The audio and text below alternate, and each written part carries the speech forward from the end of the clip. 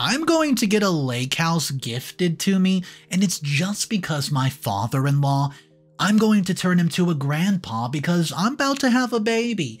Well, you know what? It gets really sticky from there because my sister-in-law says, wait a second, Grandpa, that heir is not yours. OP is a dirty cheater, and I demand you do a DNA test. Guys, spoiler alert, I've never cheated in my life. So you know what I'm going to do to this wicked witch? I'm going to make sure she gets exposed.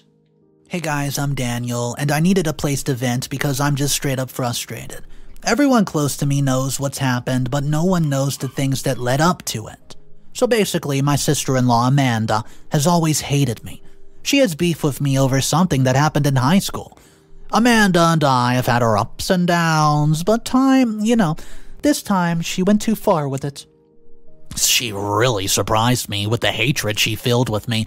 She brought my son into this, and I'm not liking it at all. My husband James and I recently welcomed our baby boy. Everyone's happy about it, and it's just been amazing. Currently, we're living in the same house as my in-laws, and I'll explain why later on. My father-in-law just announced that he would be giving me his lake house as a gift for becoming a new mother. So, Amanda told me, my in-laws, that they should not give me the lake house because I cheated on James. And the baby was not his, and she then told me to get a paternity test and prove it. She proceeded to tell my mother-in-law that I cheated on James with my high school boyfriend, Eric. I don't understand why she's holding grudges and making all these huge false claims. Well, Amanda has never been happy with me being her sister-in-law. James and I started our relationship after I moved back to town because I wanted to be closer to my father after my mom died. I had told James from the start that we would take time to get to know each other, but we're ultimately dating to marry, and I don't want to fool around. James felt the same, and after 6 months of being together, he moved into my apartment, and 3 months after moving in, we decided that it was time to get married. Our families were delighted, but there was one miserable person. Amanda. Amanda was against our relationship from the start, but she never thought our relationship would even last. We could clearly see that Amanda did not like the fact that we were getting married. Not that she expressed her unhappiness, she didn't react to the news at all. Now, coming to the question of why she hated me so much, it's over something that happened during high school, and I would like to give you a fair warning. Some of it was actually my fault. Amanda has a crush on Eric, but since he started liking me instead of her, she thought that I, quote, stole him from her. Amanda wanted to get back at me, and I was supposed to give the town mayor a presentation. Amanda switched the file to a presentation filed with, very inappropriate images. We couldn't find the real file at such a short notice, and the mayor did not have time for it, and I did not get the opportunity to speak, and I went home absolutely gutted. Eric did some digging and discovered that it was Amanda who messed up the file. I acted like I didn't know the truth for a couple of weeks. She was part of the school drama, and they were performing in a competition. I gave her a drink an hour before her performance, but it was mixed with laxatives. I thought it would be the perfect revenge, and she would miss out on the performance because she would be too busy in the toilet. I was shocked to see her performing on stage and assumed that it did not work. Unfortunately, right in the middle of her solo song, she farted and excreted in her underwear. I did not think that would be the outcome because people don't involuntarily do it after taking lax, and I honestly didn't want that to happen. Everyone heard it, and Amanda had to rush out due to obvious reasons, but luckily they had a backup. I went to the bathroom and offered to help Amanda, and I promised that I wouldn't tell anyone because I felt so bad. I got her a change of clothes that I had in the locker, and everybody thought that she farted, but no one realized what she did. I told people off for making fun of her after that, and I supported her because I felt so bad. I felt really guilty, so I let slip to her that I gave her laxatives. Amanda got mad at me and started to physically fight right in the corridor. I had a really good relationship with the teachers, and Amanda told the teachers what I did. They asked me whether I did it, and I didn't own up to it. The teachers actually believed me, and Amanda got suspended for a week. She wasn't allowed to come near me after that, and I just thought Amanda would be a little mature about it and would have forgotten it, but no, she didn't. She hates me to the core for what I did, and I asked her to forget what happened in high school and apologize. She tells me that nothing could have reversed the damage I had done in high school. I completely understood her at that point. I was wrong. I had no excuse for it, and I told her to take all the time she needed, but I would be there for her when she needed it. See, I made several attempts after that, but she did not appreciate it. I haven't told James what happened, and she doesn't want to either because it's too embarrassing to say. Amanda made my life hell during my pre-wedding and wedding, and James and I had booked the venue for our wedding in early spring. A month after our engagement, Amanda announced that she's pregnant. She was pregnant with my childhood neighbor Dave's child, and they decided to get married. Dave's mom and my mom were really good friends, so I've been on good terms with the family, and I know them well. Amanda expected us to move our wedding date so that she could get married before being heavily pregnant. So we just requested that she gets married a little earlier because there were 4 months left until our wedding and she had plenty of time. She refused because the arrangements would be hectic for her and she needed more time. The venue would not even give us a partial advance. Amanda started throwing tantrums and my in-laws would not say anything to her because she was pregnant. And she does things like this, skips meals and be negligent. For the sake of her health, we had to agree. We offered to give our venue to her since we weren't getting a refund. She happily accepted it, and we assumed that she would pay for the venue and give us back the advance. But after a month of waiting for our money, I asked her, and she argued and told me that I should not be entitled to the advance because it was not her choice of venue, and that the money would have gone to waste anyways. James decided to let it go and told me that it could be a wedding gift from Amanda. James paid for the whole venue for our wedding and I didn't even ask him to. But he insisted because he felt bad about the whole drama. Amanda's wedding was a disaster and she argued with Dave throughout the wedding because she suspected him of cheating at his bachelor's party, even though he assured her nothing happened, and I just felt sorry for Dave for having to deal with her for life. My father-in-law's in a wheelchair, so she asked James to give her away because my father-in-law would ruin the aesthetics. His face dropped when Amanda said that, and the poor guy did not say anything but was visibly upset that he could not get away with his daughter. I was shocked at the amount of entitlement that she had just because it was her wedding and she was pregnant. Well, Amanda was such a pain to deal with, and I just felt sorry for poor Dave. She made everything about herself with her baby, and she even planned her baby shower on the day of my rehearsal dinner, and argued that the timing was different so it was okay.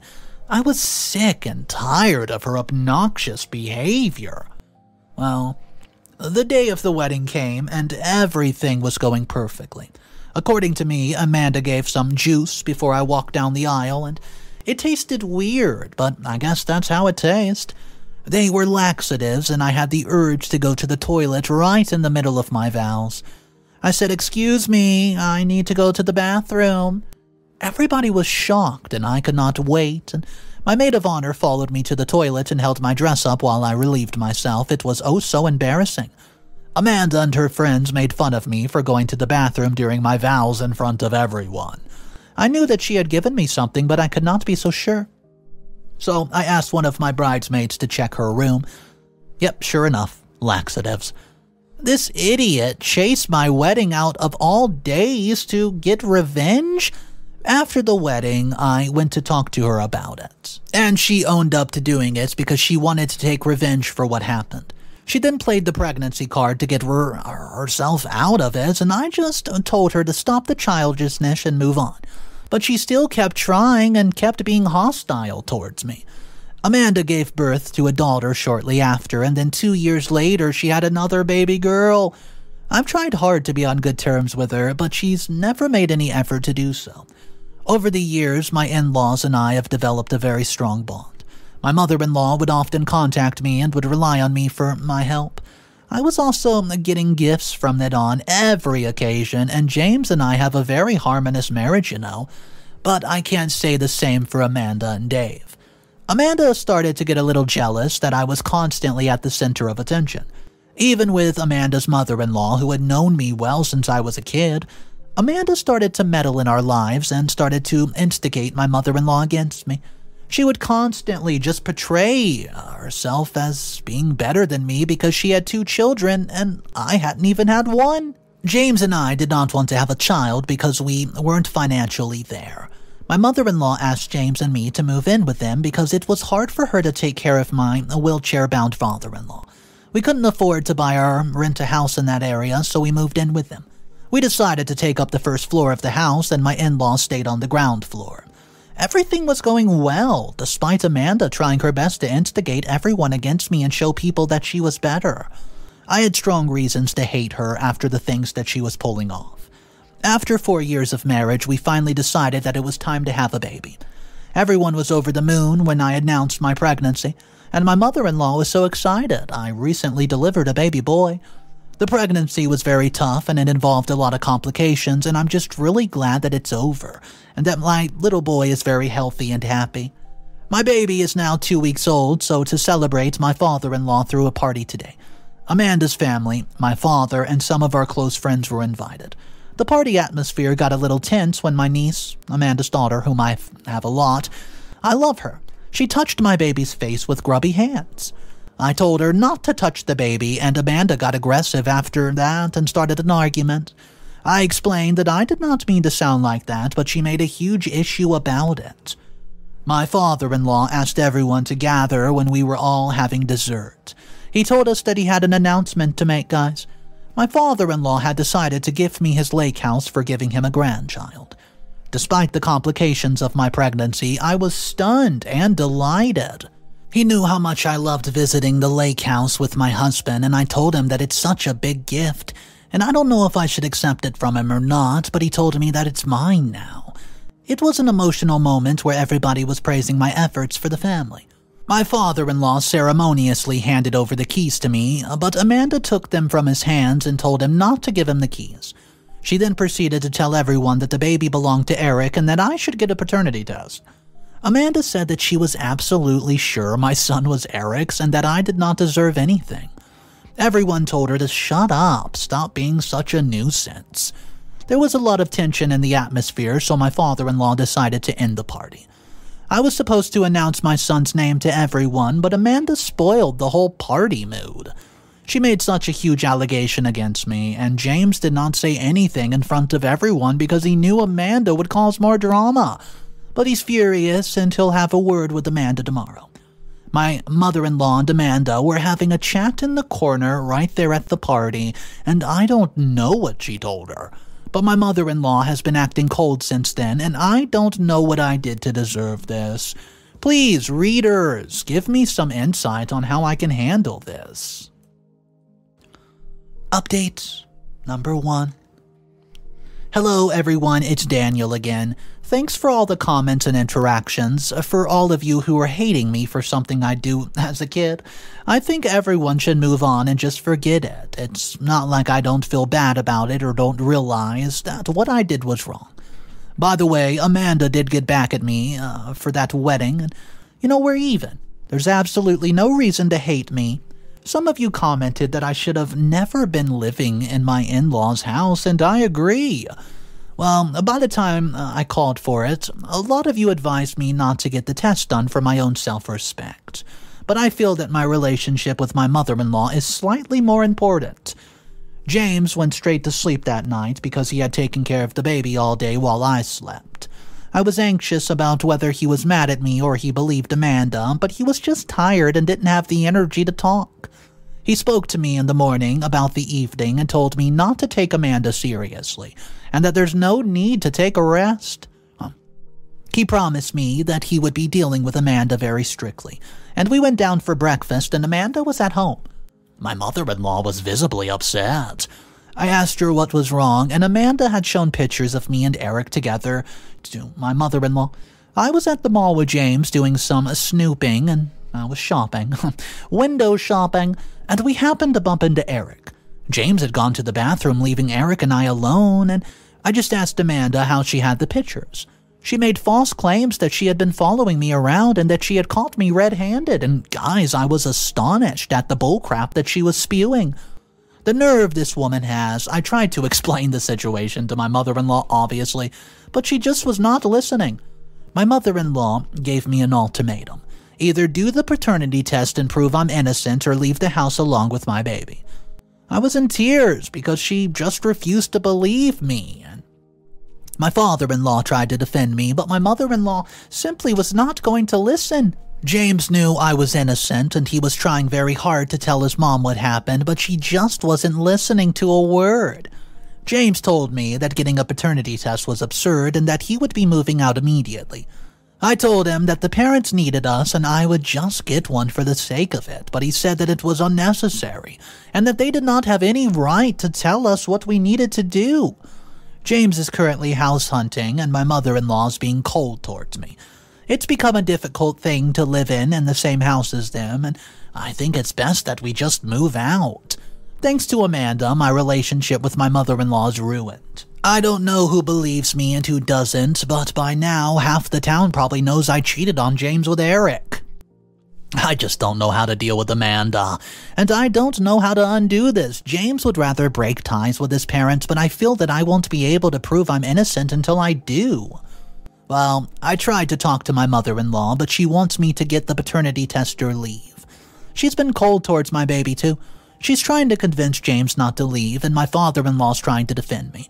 But nothing is fixing this messed up situation. Guys, do you think that I should do the paternity test, or should I just leave it and move out respectively? Update number 2. Hey guys, thank you for the supportive comments. A lot of you told me to get a paternity test just so that I could prove that I was right and Amanda was being stupid. But most of you were of the opinion that I should take the test. I chose to take the test so that I could prove to the people who doubted me that they were wrong. My mother-in-law proved that blood is thicker than water by believing Amanda, and I wanted to make her repent and tell her that she was so wrong for this. I tried to convince James to let me take the paternity test to rub it in Mom's face that I'm not a cheater. I told him that we could move out after that, and it took a lot of convincing. But James finally agreed when I told him how important it was for me, and it's no joke taking a paternity test. It was kind of pricey, I'm not gonna lie. I kind of wanted to get new shoes with the money. I took the paternity test, and obviously it was in my favor, and I gathered everyone around me and told everyone that I had done the test. I told my mother-in-law that I would reveal the results, but on the condition that Amanda gets it done too for both her children. My mother-in-law was quick to agree without thinking, but Amanda's face went pale. I gave the reports to my mother-in-law and passed to everyone a photocopy just to add to the drama. My mother-in-law was glad and relieved to see that the child belonged to James. She then acted like nothing happened, so I gave my mother-in-law a piece of my mind and just simply expressed how upset I was that she did not believe me. After telling everyone how I felt about the situation, I told them that James and I would be moving out with our baby after we found somewhere to live. My mother-in-law was so shocked and started sweeping, crying, and weeping that I shouldn't leave. Well, I told my mother-in-law that she should keep her promises and tell Amanda to do the paternity test too, since she doubted me. My mother-in-law, told Amanda to get the paternity test, but Amanda flipped and said that she said it all as a joke, but it was my mother-in-law's fault that she's made me do the test. Amanda said that she was not going to participate in any of this crap and that I was stupid for actually getting a paternity test. Amanda blamed the whole thing on her mom and argued that she didn't want to take the test because she was innocent. Amanda then left the house with Dave and her in-laws, and my mother apologized to me for her behavior. James told her that her decision to move out was final and that she should urge her own daughter to take a paternity test instead of judging someone else's. My mother-in-law was sorry for her behavior, but it was too late. It was. My father-in-law shouted at Amanda and my mother-in-law for their behavior, and my father-in-law then handed over the keys to the lake house to me. He said that he never doubted me, but his wife stopped him from forgiving them to me. He urged me to take them and apologize for his wife's behavior. So, my mother-in-law told us that she can't live without her grandson, and she needs support to take care of my father-in-law. James would not listen to her at all and told her that he would not be the changing decision after the humiliation and pain that she caused them. Well, my mother-in-law asked me to convince James to stay, but I told her that I would only do that if Amanda took the test. My mother-in-law kept blowing up Amanda's phone to tell her to take the test, but she just wouldn't budge. She even offered to pay for it and bribed her with gifts, and I thought that Amanda would have broken by now and taken the test with the amount of bribes my mother-in-law was offering. There's something definitely peculiar about this. Why isn't Amanda taking the test and getting it over with? I was starting to have my doubts about the whole situation. Nothing in this town remains a secret, and I will find out the truth. I've started to suspect that Amanda straight up cheated on Dave, and the kids aren't his because of the way that they look. I mean, I love my nieces a lot, and they're very sweet children, and I hope my doubt is not true, and they are in fact Dave's kids. But I've got to the bottom of this one way or the other. Or else, why would Amanda be so hesitant to take a test? I'll keep you guys completely updated. Update number 3. Hey everyone, first of all, thanks for all the supportive comments. To that one person who said that I was taking the test just so that I could get to the lake house, well, that wasn't really my intention, but believe me what you want. For those who asked about my baby, he's fine and really doing well. I promised that I'd give you updates, and here it is. It's not that surprising, but I would like to warn you that this does not really end very well. You know, I did want to get a bit of dirt, some dirt on Amanda, but I didn't know how to. So I suddenly remembered that Amanda fell out with her really good friend Cass, just a couple years back. They hate each other now, and I contacted Cass and asked her about Amanda. It was a very awkward conversation, and Cass was ready to give me dirt right away. She revealed that she's been cheating on Dave ever since they started dating, and that her first baby does not belong to Dave. It was nothing surprising because I knew something was up. Cass even had pictures of Amanda with another guy, and she had her engagement ring that Dave gave her. Right there in the picture. How could Amanda be so shameless? I mean, come on. I thanked Cass for the valuable information that she gave me, and I just decided to play the game she played. She went to my mother-in-law to show her pictures, so I went to her mother-in-law.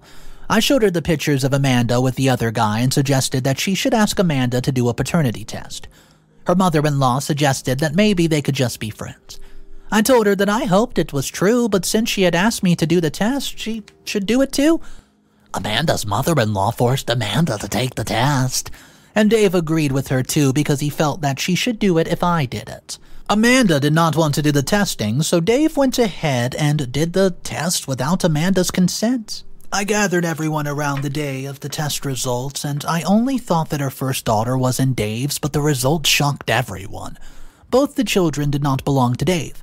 Amanda had cheated on Dave, and Dave literally started crying after discovering the truth. Amanda started weeping and started to defend herself.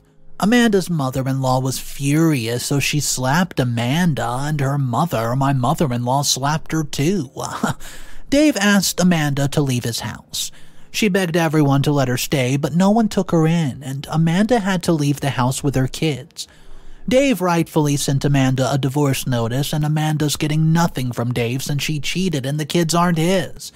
Amanda wept and begged Dave to not do this to her, give her a chance, but there is no way that he was taking her back. He told her that they only married because she was the mother of the children, but didn't have any other reason to deal with her since the children weren't his. Dave told her he was going to divorce her anywho, because she's a pain in the butt, but now it's so much easier for him to do so. Let me know what you think.